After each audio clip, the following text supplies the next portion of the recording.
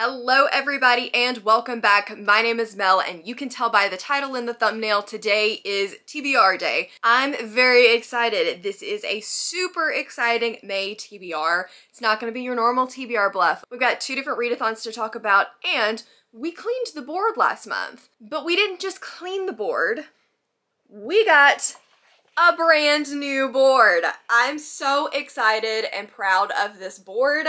I did decide to make it a little bit more snazzy since we had been doing TBR Bluff for a while and move some things around. I went down to a 6x6 instead of a 7x7. I shifted around some prompts that I wasn't absolutely loving and gave myself some new stuff. We're also color coded now, so it's going to be a whole lot easier to see the die. I'm so excited to use this board this month. It's going to be so much fun. There are going to be a couple of rule changes. We will be continuing with the 5 in a row clears the board. We will also be continuing with when I can't find a prompt, I have to use the spinner wheel of doom. And I was informed by Cassidy, who actually plays dice poker, that I do not have to actually do all 3 rolls. If I decide on the first roll that I like what I get, then I can stop there. If I want to cause chaos and try to get a specific prompt, I can keep rolling for up to 3 times. I think this is going to make it a lot more fun, a lot more chaotic, because I'm going to be rolling the die. I'm going to be risking it sometimes because I may have a prompt and then if I decide to re-roll, that prompt may not still be there anymore. So I think this is going to be a lot of fun. I did not finish my TBR last month. I'll just be completely honest with you guys. So I will be doing 6 rolls this month. We're going to stick with the normal 5 plus 6. Yeah, I think that's all of the board housekeeping. I will give you guys a much better view of it here in just a minute. I don't really need to go through a bunch of prompts because I didn't really add anything new. I just took some off and shifted where things were. So pretty much all of the prompts are the same. I did give us a free space. I did take off like one of the lucky 11s, that kind of thing, but not a whole lot else has changed on that one. I also need to tell you guys about the readathons that I'm going to be doing this month. The first is Escape the Readathon, hosted by Books with Lexi. This is a readathon where I am co-hosting Team Ghost, and we are going to be trying to escape the haunted house by reading books. This is a readathon that's really cool. You don't have to read horror or thriller. You can read whatever you want. And the ghost tour is the best tour because we have all the insider knowledge on how to get out of this place and the ghost background. So you definitely want to join Team Ghost. I will link the announcement video down below to all of Lexi's information and how to sign up. It's going to be so much fun. And then we're also doing Smut Den at the end of the month on Memorial Day weekend with Cassidy, Rye, and then Bree from 4 Paws in a Book and Michelle from Michelle's Library. I'm so excited for this month. I will be doing Escape the Readathon in this TBR. I'm going to try to put on some horrors and thrillers even though you don't have to read those. I just think it's going to be fun. And I'm also going to do, of course, fantasy. I'm not going to make an official like smut den in this TBR because I'm going to be doing that separate later in the month and we're going to kind of fly by the seat of our pants a little bit on that one instead of a structured TBR. I do have 2 required reads for this month. The first of which is the 3rd book in the Wheel of Time series, The Dragon Reborn. I'm a co-host of the WOTalong, created by Sandra from Got a Thing for Things with Cassidy and Becca. And I had read the first 2 books already, so I'm going to be starting anew with them in The Dragon Reborn. I'm slightly scared, but we're gonna do it. It's gonna be great. And then I also need to read an incarnation of Shadow and Light. This is the Indie Archive pick for this month. The Indie Archive is a book club for mine and Cassidy's top 2 tier Patreons now because both of us have opened a new tier with bookmarks and stickers and all of that fun stuff, but it's actually now the top 2 tiers get access to the Indie Archive, so we will be reading an incarnation of Shadow and Light. I don't know a ton about this. I know that it is YA. I know that it is standalone. I know that I'm scared of it, but I also know I'm excited to read it. So I think that that's enough housekeeping stuff. I feel like I've been talking for forever, so let's just move the camera and look at the new board. Alright guys, so this is the new board. I am so excited about it. Like I said, not a whole heck of a lot has changed. Most of the prompts are still the same. We just moved things around a little bit. We are now color-coded on the die. So each die has its own color. Hopefully that'll make it a little bit easier to see. We now have a free space, which is going to be really, really nice. I took off the lucky 11, but for the most part, everything has stayed the same. So I guess let's just get into the first roll. Okay guys, so remember we are now able to stop at roll 1, roll 2, or roll 3, which is going to cause a little bit of chaos. So let's do TBR Bluff roll number 1 and see what we get. Okay, so we have 2 3s, a 5, and a 1. So 2 3s and a 5. 5s are going to be purple. 3s are going to be yellow. So we're looking for purple and yellow. Looks like that is chapter titles. I quite like chapter titles. You know what? Honestly, I'm a fan of chapter titles. So I think that we may just stop at the first roll. Who are we? What are we doing? We got our first prompt on the first roll, and it's going to be chapter titles. So for our first prompt, we got 2 5s and 2 3s, and that was for a book with chapter titles. So I did get lucky and I was able to put on the Dragon Reborn by Robert Jordan. This one does have chapter titles. The first chapter is called Waiting. So all of these do have chapter titles. I really needed to get this on, so I'm glad that I was able to do that with the first roll. This is the third book in the Wheel of Time series. Surely you guys know what the Wheel of Time series is already. How do I explain the Wheel of Time? There is a war going on. There is a dragon that is going to save the world, and he is being reborn. There are a group of kids that are trying to figure out where they fit into all of this, and there are also the Aes Sedai, which are magical women, and men can't have magic in this world because otherwise it would make them crazy. That's a terrible description, but that's as good as I'm gonna get. So this is the third book in that series. If you have read The Wheel of Time and you just want to catch up on the live shows, the first one was on Sandra's channel, links down below, and the second one was on Cassidy's channel. I'm not sure if it's going to be me or Becca next, but the live show will be at the end of May, beginning of June. Okay, so now roll number 2. A 4, a 1, a 6, a 4, and a 2. So we could do 2 4s, which is a friend pick. Am I really going to stop at 1 roll for all of these prompts? But I do want a friend pick. But I don't think anyone's awake. So we're going to see, we're going to gamble and see what we get if we keep the 2 4s and roll again. I'm going to regret this, aren't I? Okay, so we got another 4, a 1, and a 2. And 3 4s is going to give us first person. A lot of horror books are first person. I'm gonna do it. I'm gonna roll again, and we're gonna keep that 4 and re-roll the 2 and the 1, and we're gonna do it, and I'm gonna regret it. But we're choosing chaos. A 5 and a 5. Well, crap. That's my favorite prompt, you guys. That is Full House. Okay, well, I guess we're going with Full House because we're out of rolls, and that's what we get.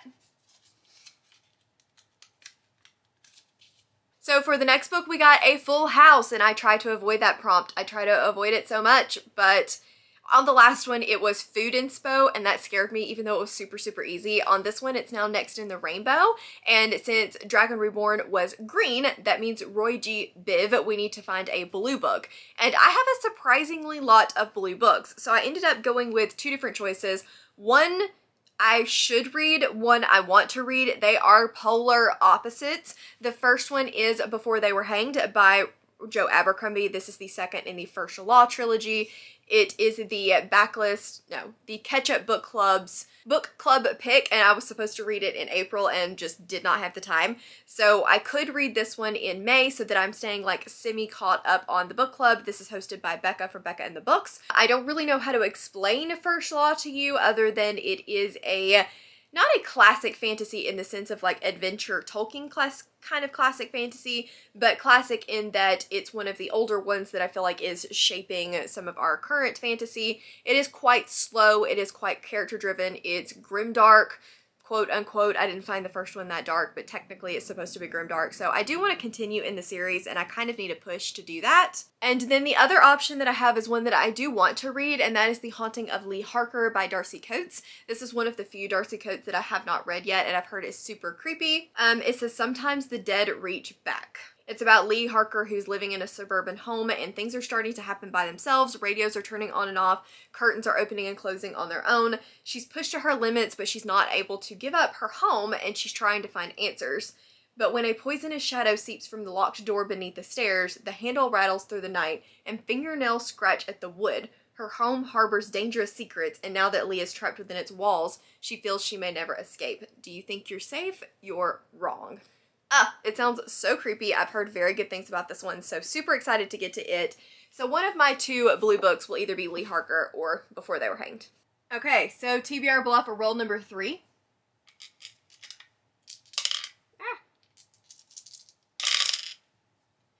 A 1, a 4, a 2, a 3, and a 4. So we got the 2 4s again. We could stop and do friend pick and see if anyone's awake. Or we could keep going. I'm gonna keep going. I'm gonna keep going. 2 1s and a 6. So we're looking for orange and pink, and that is gonna be a non-Western setting. I do love that prompt, but I'm not 100% sure if I have anything currently on my TBR that's not like high fantasy, because I feel like that's cheating. So we're gonna go for chaos, and we're gonna roll again and keep the 2 1s this time, I think. A 3, a 2, a 1, and a 6. So we're gonna have to honestly go for 2 1s. No! No!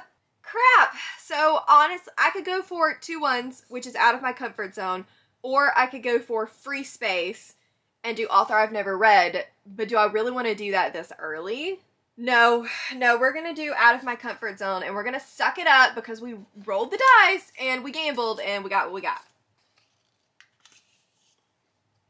Then for the next prompt, we got 2 1s, and that ended up being out of my comfort zone. For this one, I think I'm going to go with a mystery, and that is the second Finley Donovan. Finley Donovan Knocks Them Dead.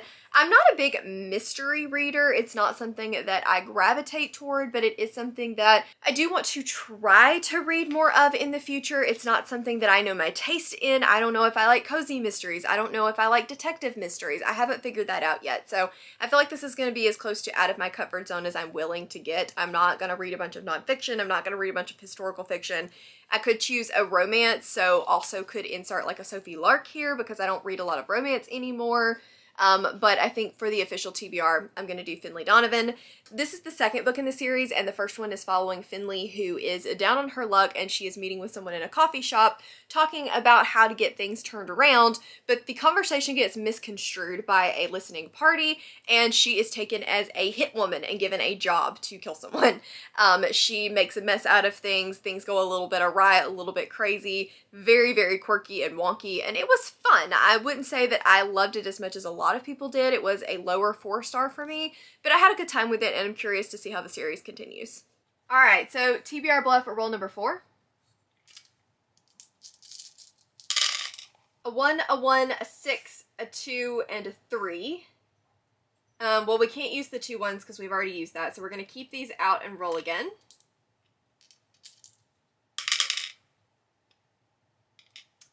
A 4, a 3, and a 5. Also not at all helpful.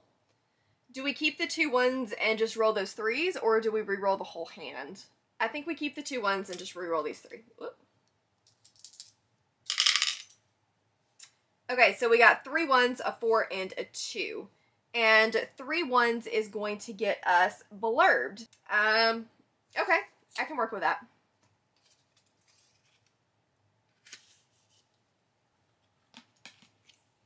Get off of that.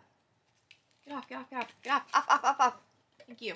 So for roll number 3, we got 3 1s, and that was blurbed. I think I'm going to do something I might regret here, and I'm going to go with The Girl from Raw Blood by Catriona Ward. This one is blurbed by Simone St. James, who I have quite liked in the past. I didn't love her latest book, but I did really like Sundown Motel, so I think I can count it for this prompt.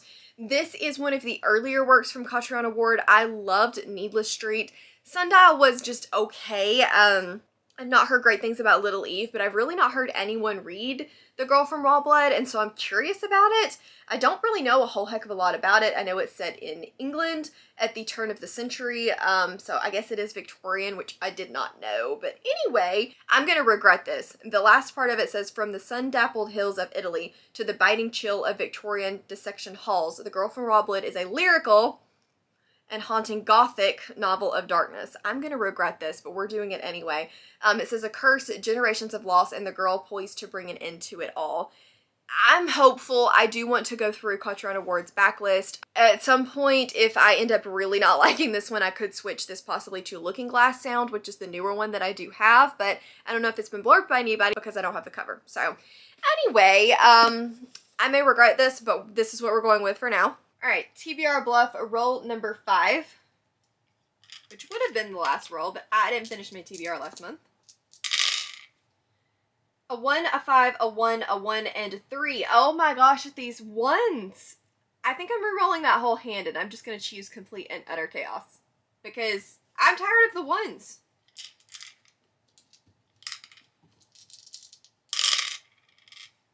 Okay, so that time we got 4 3s and a 2.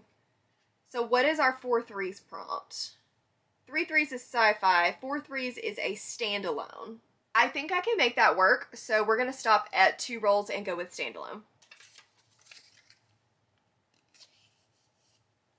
Then we got 4 3s, which is a standalone, and for this one I'm going to do The Incarnation of Shadow and Light. Again, this is the Indie Archive pick that I needed to read for this month. Look at me getting on 2 books that I needed to read this month.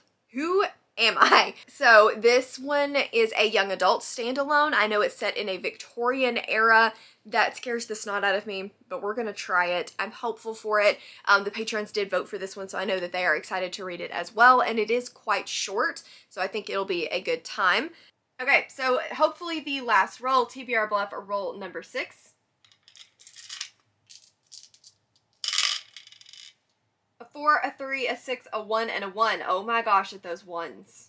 So obviously we're going to have to re-roll the whole thing.